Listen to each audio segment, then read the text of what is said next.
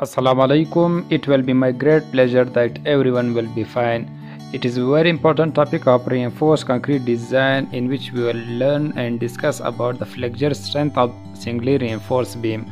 So the first question arises that what is singly reinforced beam? Singly reinforced beam is a beam in which steel is provided at only in one side of a beam. So whether the steel is provided in upper fiber or lower fiber. Here the steel is provided in lower fiber. You can see that the steel is provided in lower fiber. It is a typical cross section of a beam having depth of H and web of B, and the effective depth, which is the distance from center of the steel to the upper fiber, is called the effective depth, represented by D, and our distance from upper fiber to the lower fiber is H, which is known as the depth of the beam. So when the beam is subjected to different types of forces, when it is the initial shape of a beam, it is subjected to different type of forces. Here is the support reactions. So the final shape of a beam will be in this manner, that it will bend to few extents or few millimeter or whatever the units are. So this deflection, due to deflection or due to the forces, the beam bends, and due to bends, the strain will produce in a beam. So when the strain is produces in a beam, then directly the stresses will also initiate in a beam. So this is a typical cross section of a singly reinforced beam. Singly reinforced beam, when the steel is provided in only one side. You can see the steel is provided in one side. In earlier lectures we discussed about the reinforcement, maximum reinforcement ratio, minimum reinforcement ratio, and in this lecture we will discuss about the and derive the fundamental formula for stress block for singly reinforced beam. Singly reinforced beam is very important in understanding point of view. From this beam we will onward to understand the doubly reinforced beam and the T beam and much more topics in next lecture. So keep in mind that this lecture is very important for understanding point of view.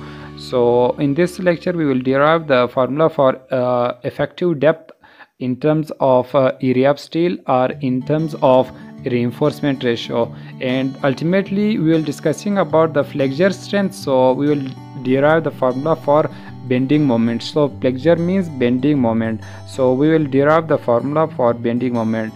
So I will zoom the beam. So this is a beam having depth of B, depth of H. So here is H, and the distance from the center of steel to the upper fiber is D, which is called effective depth. So remember, this is very important, that the effective depth, what is effective depth, it will be used widely. So and the width of a beam is B, and the distance from the upper fiber to the lower fiber, so upper fiber to the lower fiber is called depth of a beam or height of a beam, which is denoted by H. And the steel provided in lower fiber having area of AS. So the steel area AS means, A means area, subscript S means steel. So the steel area is denoted by S. In this we will also derive the formula for area of steel. So when the beam is subjected to different type of forces, due to these forces the strain will be produced. So when the strain is produced, the strain diagram will be this according to the assumption of ACI number 1. So the first assumption says that the plane section before and after bending remain plane. So the strain diagram will be linear, and at upper fiber there will be above the neutral axis, where there is a point where the strain value is 0. When the line passes through the point where the strain value is equal to 0, so this axis is called neutral axis. At neutral axis the strain will be equal to 0. So this the line represents, straight line represents the neutral axis.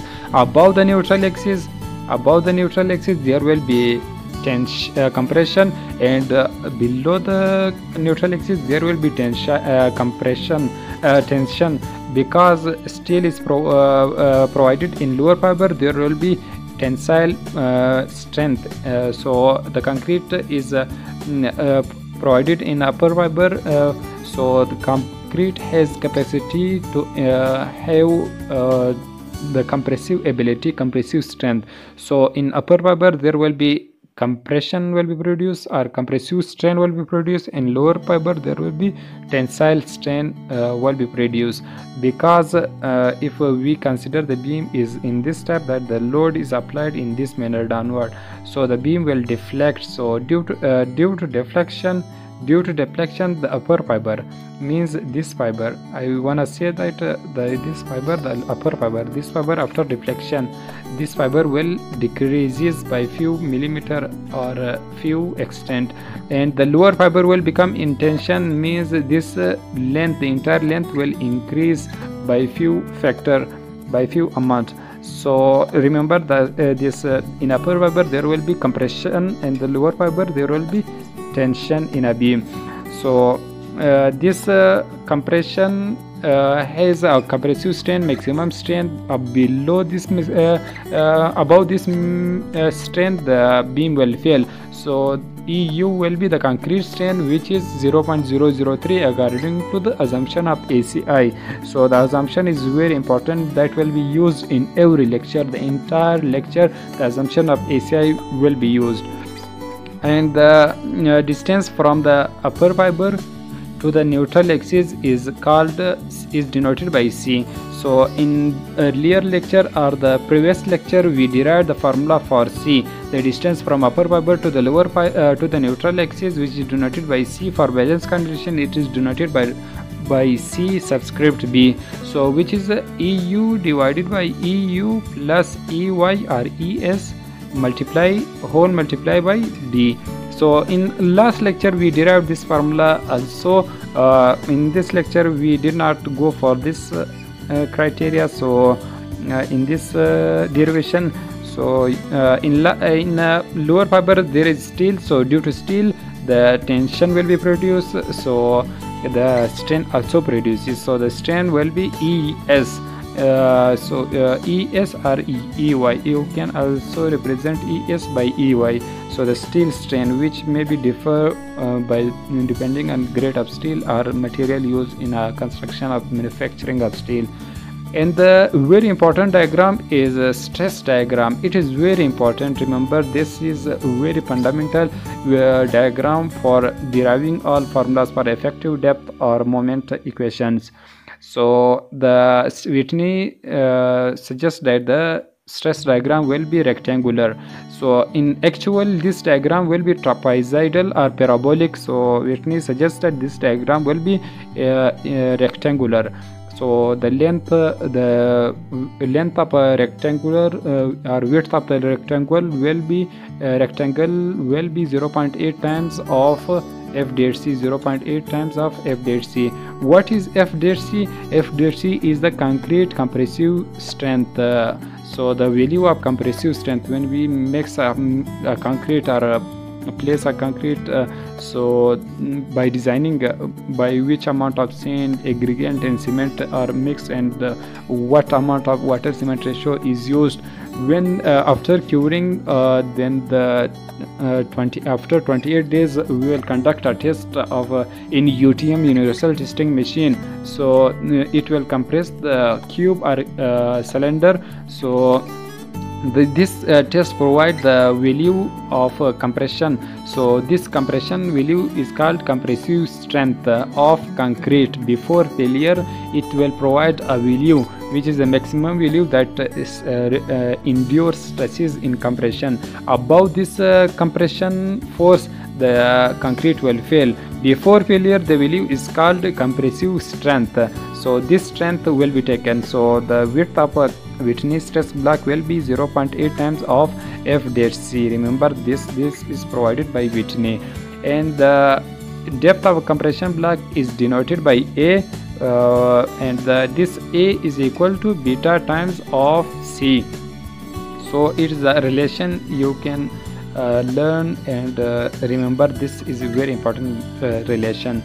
If the effective depth is A, then the distance from upper fiber to the neutral axis is multiplied by a factor which depends on compressive strength, remember. So this will provide the effective depth, means that A is also equal to beta 1 C. So remember, this is the only formula, and this is the total compressive strength X in upper fiber. So what will be the equivalent of this Whitney stress block? In last previous lecture I also told that this compressive strength will be the volume of this stress block. Since this is the plan diagram, the 3D will be in this manner, that C is equal to, means the equivalent compressive strength will be equal to 0.8 times of F'(C) AB. A means the depth of compression block and B is the width of Whitney stress block, remember this. So this is the whole formula for compressive force, equivalent compressive force, where it will act at the mid of a compression block, means if this distance is A, then this magnitude equivalent force acts A/2 from upper fiber. So remember, this is very important, that this force acts A/2, means the half of the point where half of a compression block. So the whole compressive force acts at equivalent force acts at distance A/2 from the upper fiber, remember this. And in lower fiber there is steel probability. Due to steel probability, the strain will produce. If the strain produces, then steel stresses or steel will be in tension, so stress will be produced. If stress is produced, then ultimately we can mean that there will be tensile force, because the strain is tensile strain. The tensile force will be induced and induces in steel. So the magnitude of a tensile force will be AS times of, so the magnitude of AS tensile force will be AS times of AFY, area times of yield strength or stress of steel. So it from where it comes, it is come from a fundamental formula of stress. Stress is equal to force upon area. So we will require the force is denoted by T in terms of steel. So T is equal to ASFY. It is a tensile force in nature, so it will be directed in this direction, in right side. So remember this, and the compressive force means it will compress the beam, so it will direct it in this direction. So the direction is measured. It will, so remember this direction, for in which direction the force is acts. So the compressive force acts in left direction, and the tensile force acts in right direction. And the distance between two forces, what is the distance between two forces? Since the distance from the center of steel to the upper fiber is denoted by D, remember this distance is D. If I subtract A/2 from D, means from this force acts A/2 from the upper fiber. If I subtract this distance from our total distance is D, so I can get this distance, so D minus A/2. So the distance between two forces, the compressive forces and tensile forces, is D minus A/2. The center of steel to the upper fiber, the distance is D. If I subtract this force, the distance from upper fiber to this force is A/2. If I subtract A/2 from D, then I will get this distance between two forces. So remember this. Now we will take and zoom out that the stress diagram will be in this manner and the strain diagram will be in this manner. So if the beam is in equilibrium, then the summation of this force in this force will become equal to 0, or the tensile force will become equal to the compressive force for equilibrium condition. Means if there is no moment or no dispersion or no difference in forces, so this equilibrium condition will be used. Means that the summation of both forces equal to 0, or the magnitude of tensile force will become equal to the magnitude of the compressive force. So I will take this assumption of equilibrium. So I will derive the formula for a depth of compression block, means I will derive the formula for depth of compression block only this. What will be the depth of compression block, means from upper fiber to this point where the compressive force acts. So I want to derive this formula. For this I will take this assumption that the equilibrium condition, tensile force will become equal to the compressive force. So T is equal to C, yani tensile force will become equal to compressive force.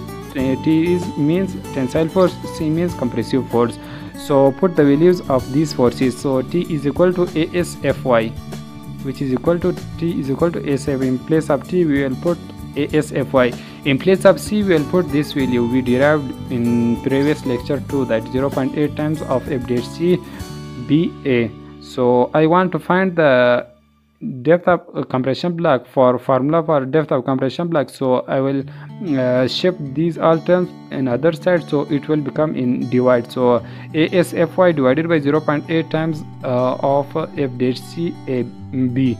So this is the formula of stress block in terms of area of steel. Remember this is the formula of depth of compression block in terms of area of steel. So I want to derive the formula in terms of reinforcement ratio. For reinforcement ratio I only divide and multiply by D. So this equation will become,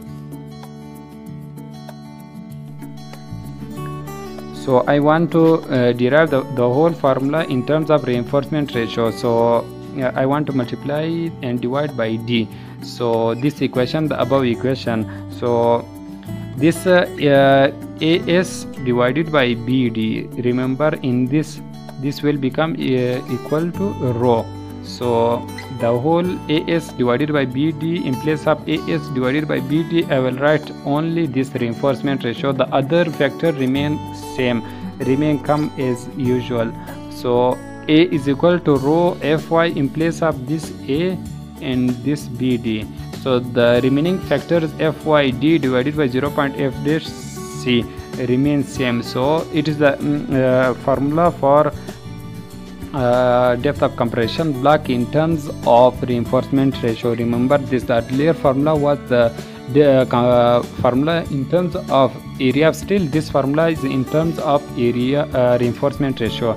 Since the reinforcement ratio is AS over BD, so in place of AS or BD we wrote that this is equal to reinforcement ratio. Now we will the aim of this lecture to find the moment, flexure moment.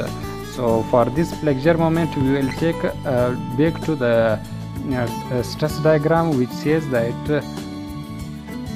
we take the moment at point C. So if we will take the moment at this point, so at this point if we will take moment due to this force, the moment will be produced. Remember this. So this moment will be equal to T times, means this tensile force.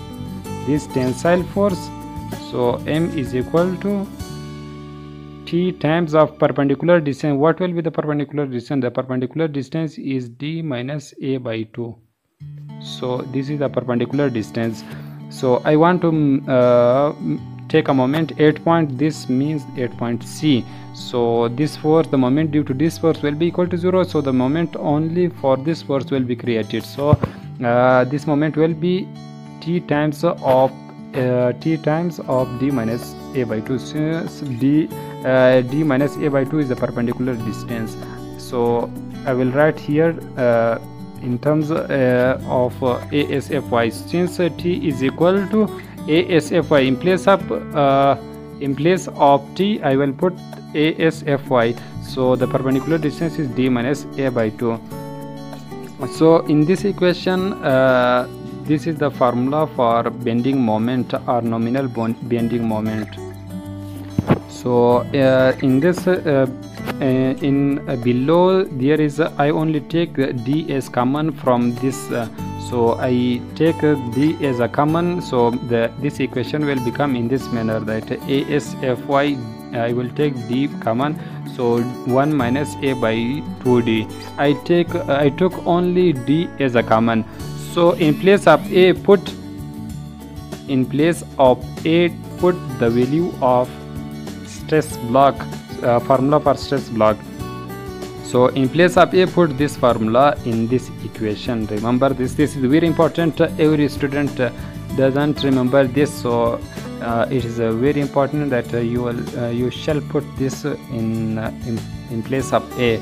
So this will give the another formula for bending moment. So this also used in questions, and this formula will also be used in every questions if you will design the beam which is not provided B and D. So you will find B and D from this formula.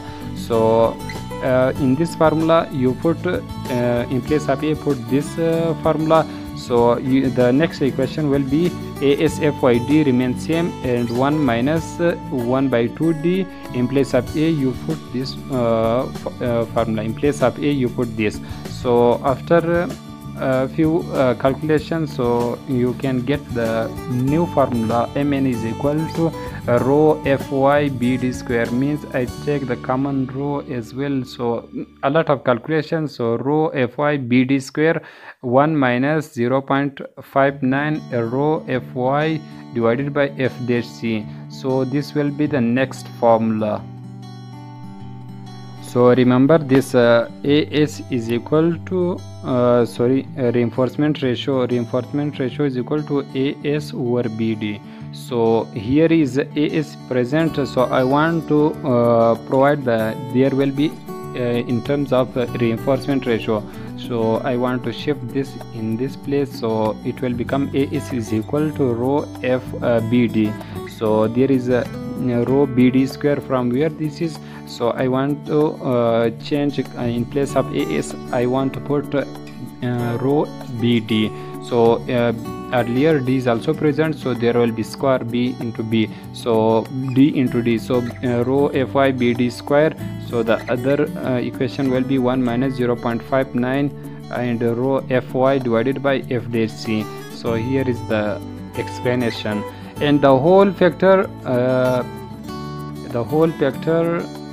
instead of BD square, the whole factor in this formula instead of BD square, the whole factor.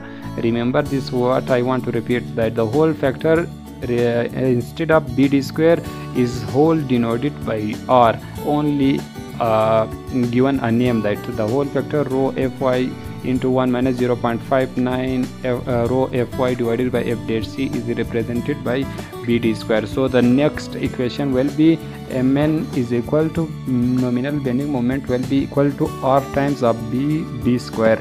So remember this formula, and this formula will be used for finding the bending moment for singly reinforced beam. These two formula is very important.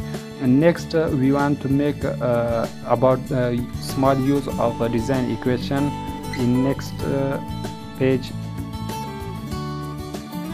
So the design equation says that the factor moment should be equal to or less than the nominal bending moment times of strength reduction factor.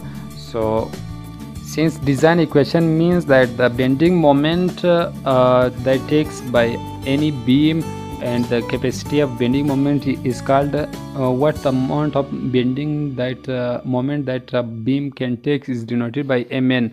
So if we reduce the capacity by using strength reduction factor, then this moment should be greater or equal to the factor or applied or the actual moment.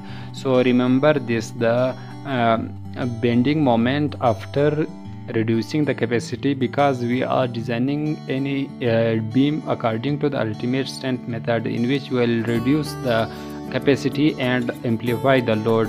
So by using strength reduction factor we will reduce the Mn, which is attained by different formulas. So this will become equal to the greater or equal to the factored moment.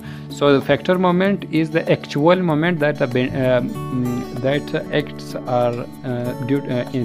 during structure analysis. The moment we can achieve is called factor moment. So Mn, we will assume that it will be equal. So Mu is equal to pi times of Mn. So in previous page we derived the formula for Mn, so put the formula for Mn and the pi will become as usual.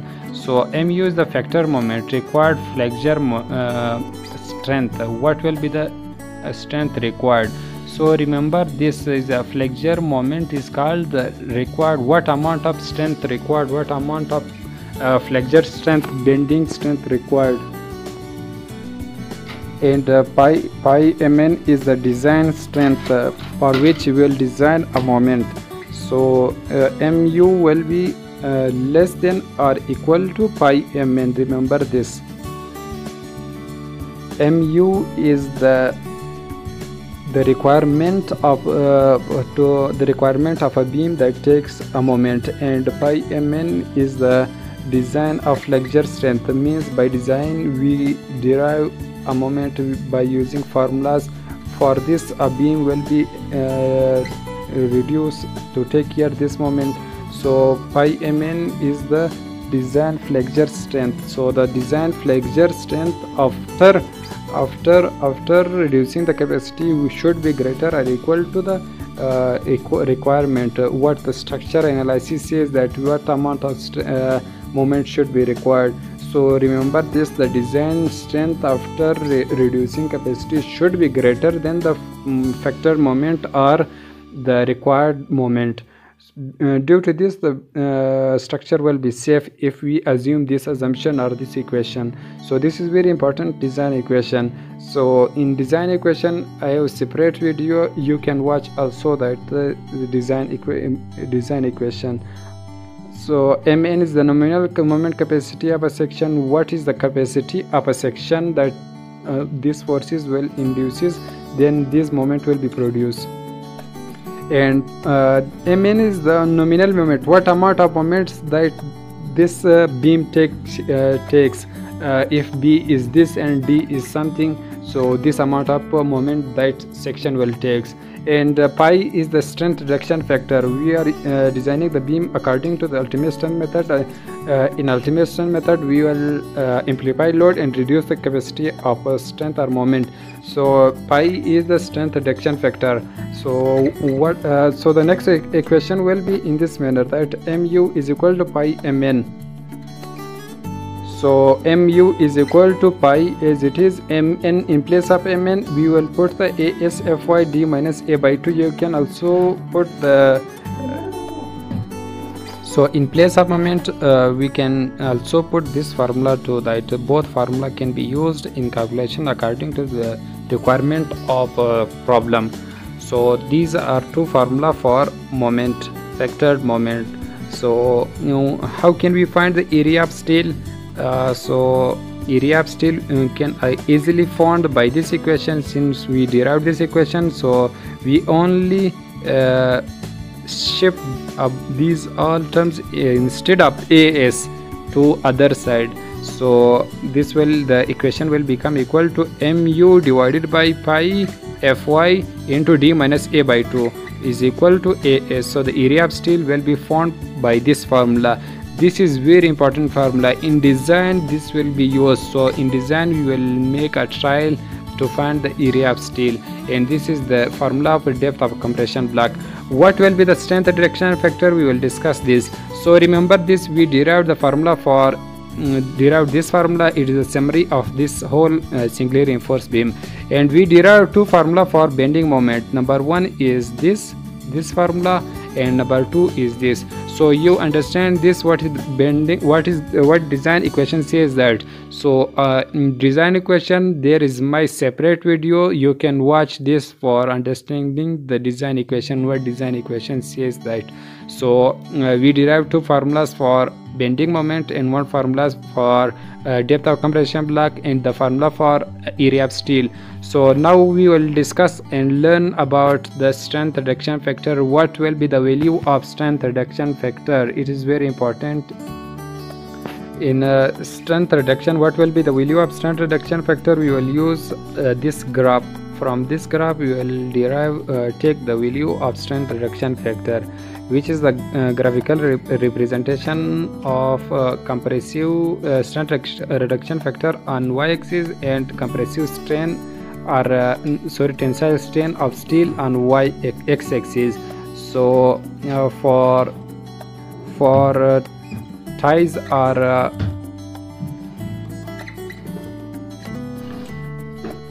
so we will discuss the two about spiral reinforcement. If the reinforcement is spiral, then we will use this equation. Phi is equal to 0.75 plus strain of steel minus 0.002 times of 50. So we will use this equation, whatever the value of EU, so we will put this, so we will attain the value of pi. For other member, for tied reinforcement, for other reinforcement, we will use this equation, or the simplified form of this equation is this: 0.483 plus 83.3 times of E epsilon t. So whatever the value of ET, first we will find the value of ET, strain steel, then we will plug in this equation for spiral and for other types. If the strain steel is equal to or less than 0.002, then for other types of reinforcement, the strain will be 0.65. The strength reduction will be 0.65. If the steel strain is 0.005 or greater than 0.005, then the value of strength reduction factor will be 0.90. remember this. And for spiral reinforcement, if the strain in steel is 0.002 or less than 0.002, then we will use strength reduction factor as 0.75. If the strain in steel for spiral reinforcement is 0.005 or greater than this, so we will use the strength reduction factor is 0.90.